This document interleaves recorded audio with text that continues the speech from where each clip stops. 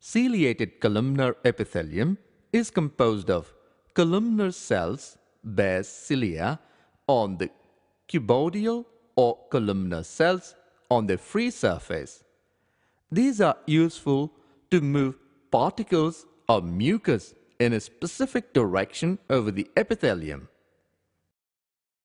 Mainly present in the inner surface of hollow organs like trachea, bronchi, genital ducts, brain ventricles, and fallopian tubes. Glandular epithelium.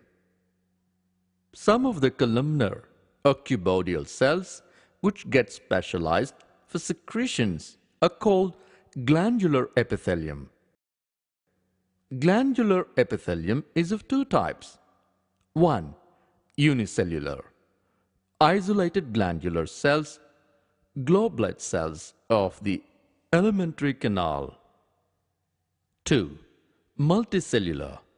Cluster of cells, salivary glands. On the basis of mode of pouring of their secretions, glands are divided into two categories. 1. Exocrine glands. 2. Endocrine glands. Exocrine glands.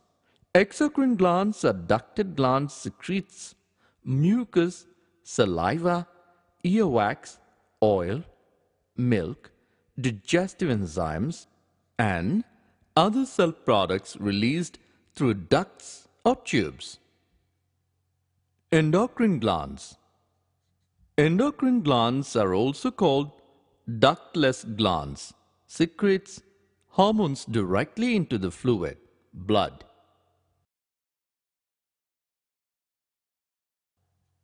B. Compound epithelium.